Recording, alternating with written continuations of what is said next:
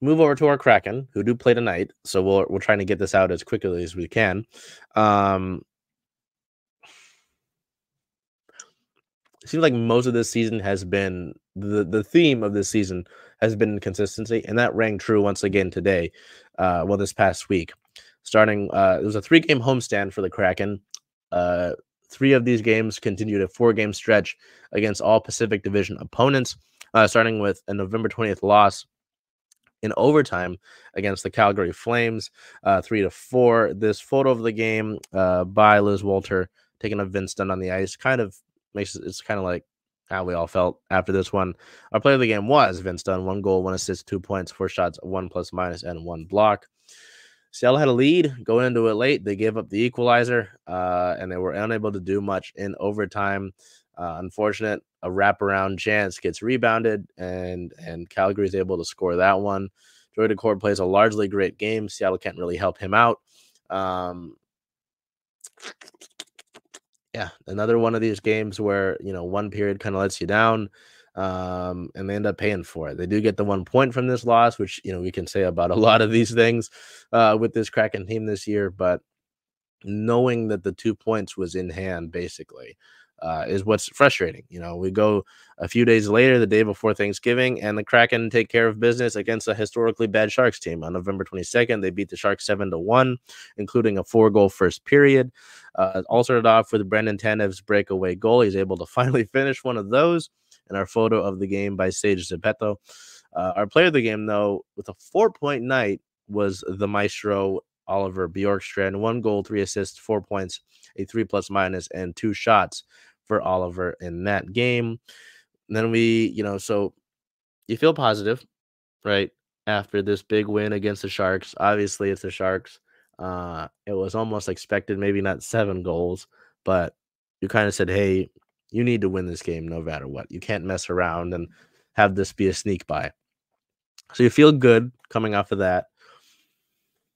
And then you're going into play a Vancouver Canucks team that you had beaten the week before and had lost 3 of the last 4 games. Obviously, it's different.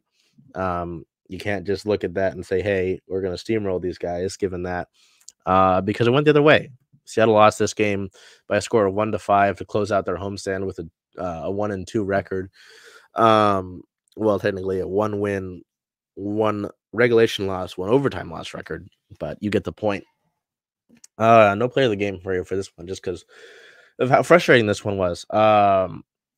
And this photo of the game by Sage really kind of shows it. This fight in the third period, Yanni Gord. Finally, some pushback after Brendan Tanev had been hit by Nils Hoglander, and Oliver Bjorkstrand had been hit by Tyler Myers. Yes, that Tyler Myers that knocked out Matty Beniers last year and kept him out of the All-Star game. Both Bjorkstrand and Tanev left that game and did not return. Tanev has not been seen skating with the team since, and Bjorkstrand was seen skating the next day. But there's some thought that he might not be able to go today. That's a rumor. I don't know if that's entirely true. This one sucks. Seattle had 4 power play opportunities in the first period, was unable to do anything there, and then start the second period, a strong push, but nothing that mattered in that one. They got a late goal in the second period that didn't really end up mattering, as Vancouver ended up pulling away in the third there. It's a consistency. I don't know. It's nothing has changed with this team. They're consistently inconsistent. They'll do things good. They'll do a lot of things good, but the bad things will compound largely into one period, and they'll end up affecting the rest of the game, whether it be in the first, in the second, or in the third. That's what's happening with this Kraken team. There's been a lot of back and forth. We'll get to that with the roster related moves. But I'm not seeing a lot of new issues with this team per se. It's just the inconsistency level is so high with this team. We see what they can do. They're not doing it for a full 60 minutes.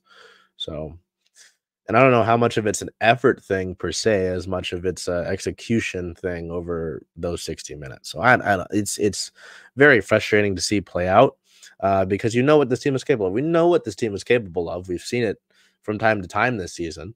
Um, but they're just not doing it for the full game. So, in injury related news and such, on the 24th, Andre Burakovsky was seen with the team for morning skate in a red non-contact jersey. Um, the day before, he was seen doing individual work in a normal jersey before the team got in their normal skate. Well, their practice. So he wasn't with the team then. The next day, he was with the team in a non-contact jersey. Um, as I mentioned, Brandon Tanev left the game against the Canucks with a lower body injury. He has not been seen practicing since, and I don't believe he is with the team on the road trip. 1 minute. Tanev is day to day, but is unavailable tonight. So there's that. On the 25th, there was nothing new on Tanev at that current point in time. I was unsure if he was traveling with the team, but given that thing I just read, I imagine he is.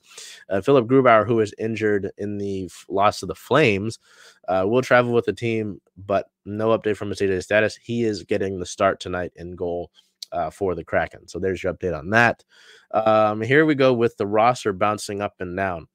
On the 21st, the team recalled goaltender Chris Drieger from the AHL Coachella Valley Firebirds as a corresponding move to Grubauer's injury.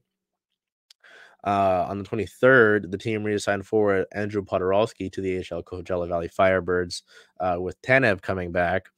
On the 25th, the team reassigned Chris Drieger back to the AHL. Didn't get any time here with the Kraken. He was practicing, and he was the backup, but he didn't get any action. On the 27th, the team recalled forward Andrew Podorowski from the Firebirds just 4 days after sending him down. Today, the team recalled forward Marian Sudanich from the Firebirds. With Podorowski set to slot in, I imagine Sudanich is just there as a healthy scratch. But that's the only sort of update that we've gotten. So, yeah, a lot of bouncing up and down for Driegs, Potts, and Studs. Well, not Studs so much, but Driegs and Potts. So, yeah, this poor team, man. The inconsistencies, the injuries. Berkey's working his way back.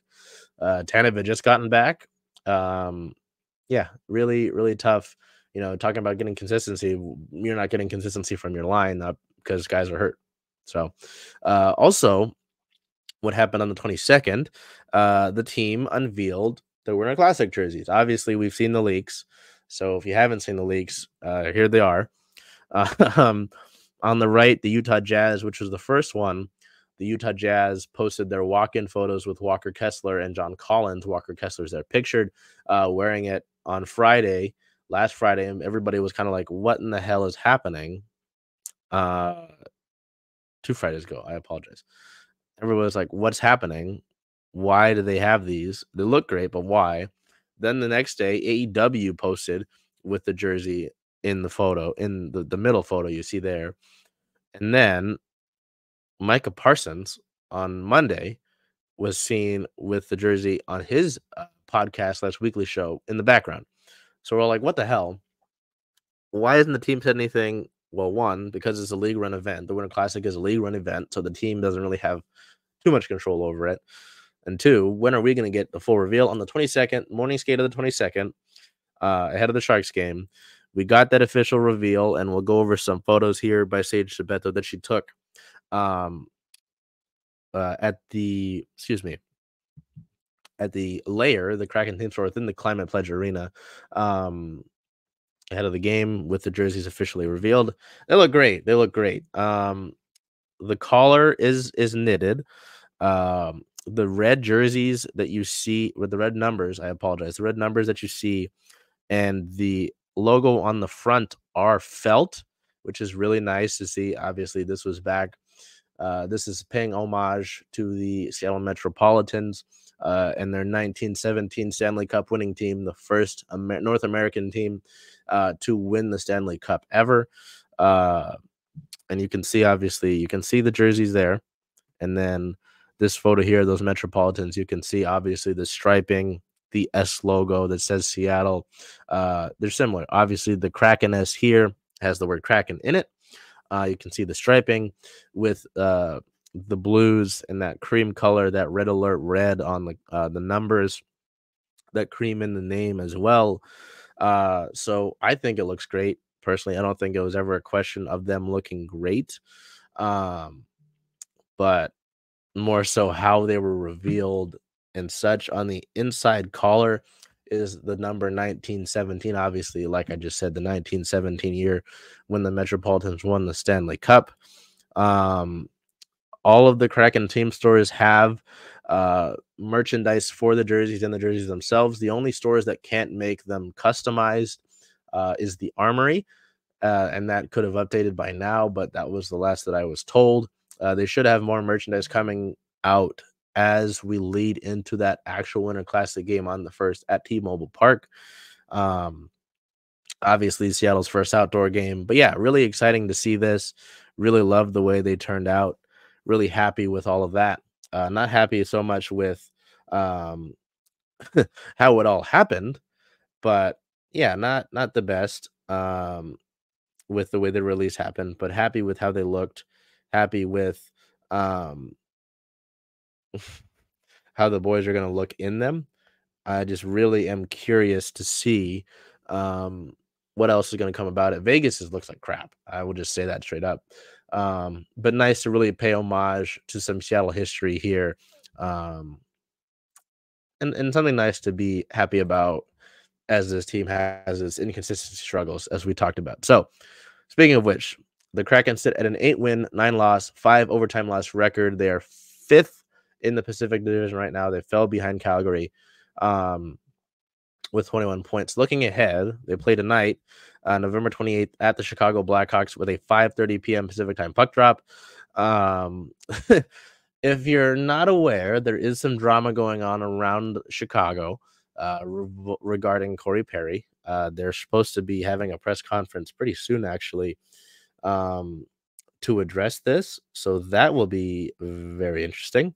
But Connor Bedard is obviously on this team, the top draft pick, supposed to be a generational player. Former Thunderbird Kevin Korchinski is on this team, and former Kraken Ryan Donato is also on this team. So it'll be interesting to see how Seattle fares tonight against a Chicago team that isn't exactly a wagon, but isn't a bad team per se.